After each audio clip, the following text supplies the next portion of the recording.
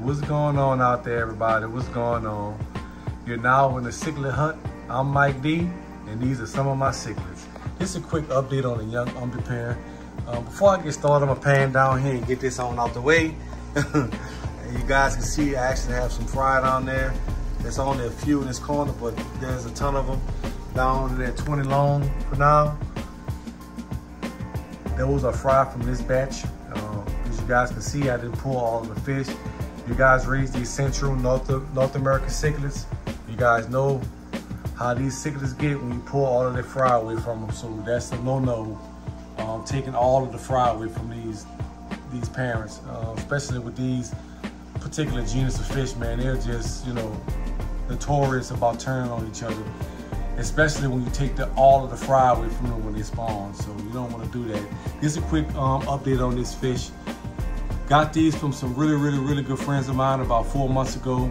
They've grown about 2 inches apiece. You guys know this is the female, that's the male. If you guys don't know, a lot of you guys in the hobby might already know that. See a bunch of fry back here. They're currently now in a 125, which they won't be standing here very long. Kind of looking for something just a little bit bigger for them. Maybe about 240 maybe. Another 200 gallon, that should be good for them, at least for a while. But they'll actually be fine in this tank here for, you know, a couple of more months. But with that being said, I don't want to hold you guys up too much on this tank. I really appreciate my good friend for getting me this pair. I actually had a smaller pair that I moved on from. Got rid of that pair a while back, and I kept this bigger pair that I got from them. So with that being said, you guys can see she's in a breeding dress, man. Marvelous colors. Marvelous colors on the male. Hopefully some of these fries survive up here too. I'm pretty sure they're gonna grow at a faster rate than the ones at the bottom because they're still with the parents. So I think that myth is really true about the fry growing faster if they get to stay with the parents. So I'll show you guys a few more tanks of mine. Won't be all of them. I'll be doing that Wednesday, so be looking out for that. I'm gonna give you guys an update on 90% of what I have going on. No, I can't show you guys everything just yet, but I'll show you guys 90%, 85% of what I have going on. So we'll be looking out for that Wednesday. We're gonna look at a couple of more tanks and then I'm gonna get on out of here. Beautiful pair. One more look at the umbis. Real mag, man. Beautiful. Let's go to another tank. All right, guys, as I promised, I was gonna go over here to another tank.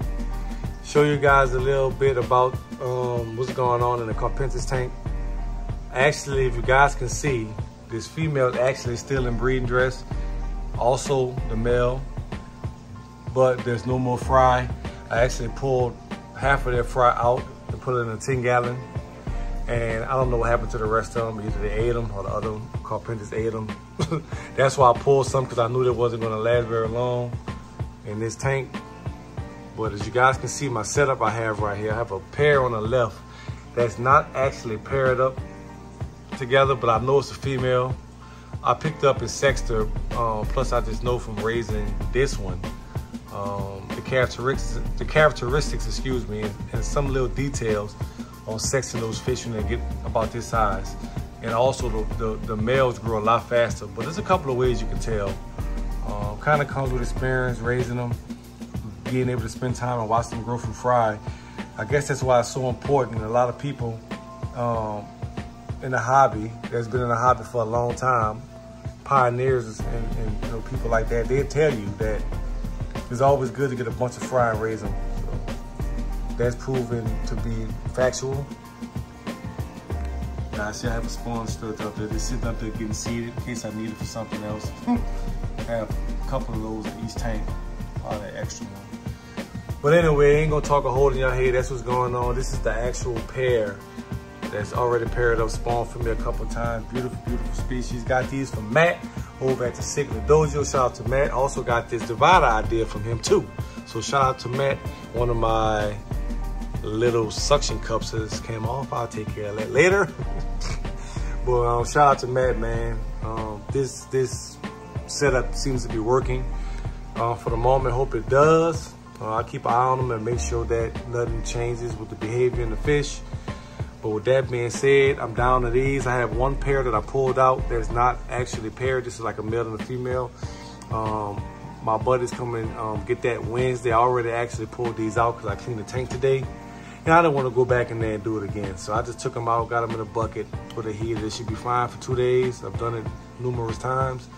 And they'll be getting out of here Wednesday also with a few baby Islanums, which I'm going to show in a second. So let's get a little nice look at these. Bam, bam. This is actually what I'm left of from the, I think it was 15 babies that I got from Matt a couple months back.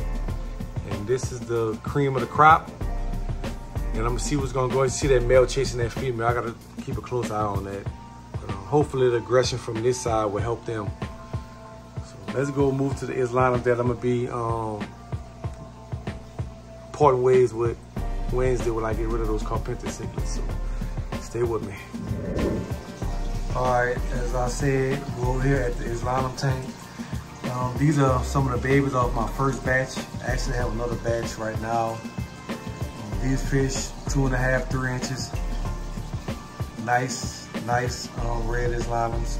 F2s of my F1 pair. My buddy gonna be taking a few of these off my hand Wednesday when I get him those carpenter cichlids.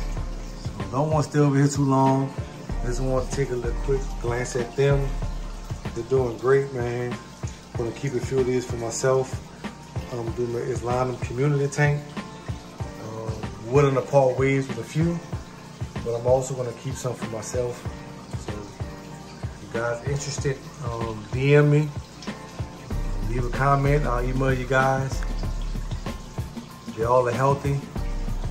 I actually think I can tell some males from female already, but don't quote me on that. Another nice look at these guys.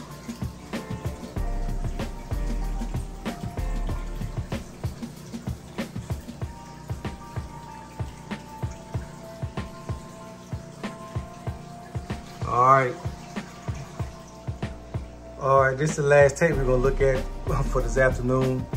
My 150 gallon tank. I have a couple of different species in this tank.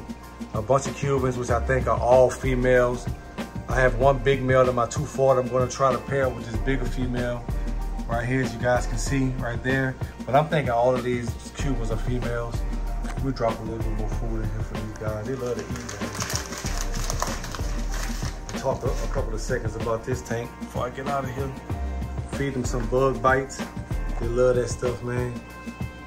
I have another Freddy male. And there's another one right there. I think that's a male too. I really do. A couple of pikes I got from my cousin Eric. Always coming through with the fire. As you guys can see, I have my female real guys Feste right here. She's gorgeous, man. I actually have another one. I think that's I'm not quite sure, so I won't even call that one yet because it's so small. But I know for sure this is a female. I'm trying to get in on her a little bit. She's actually usually a little bit redder than this.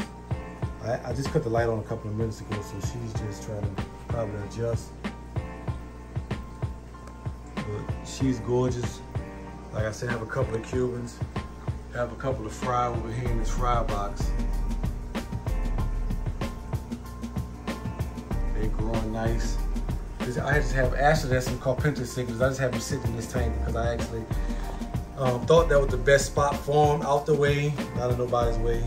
These fish don't mind them being there, they can't get to them, so I'll just leave them in there for a little while till they grow out a little bit. But just a quick look at the 150. Nothing fancy, just flower pots, grass, rocks, and water. Ain't nothing fancy, man. Just trying to get a fish a little taste of home. So I'm gonna get on out of here. I'll catch y'all on the next video. Y'all look out for the premiere Wednesday. I'm gonna look at these tanks again, but also give you guys a look at some of the other stuff that I have. You know, future projects and what I have in mind, what's going on, upcoming stuff, everything like that. So y'all stay tuned to the Cichlid Hut for that, you know? all kind of good stuff over here at the Cichlid Hut, man. Just trying to keep the hobby strong, alive, well, and it can be around for our kids and grandkids, man, because I just love this hobby. Beautiful, female, real guys feste. I'm gonna get on out of here, guys. I'll catch y'all on the next video, which y'all know will be coming really, really, really soon. Peace, and keep the hobby strong.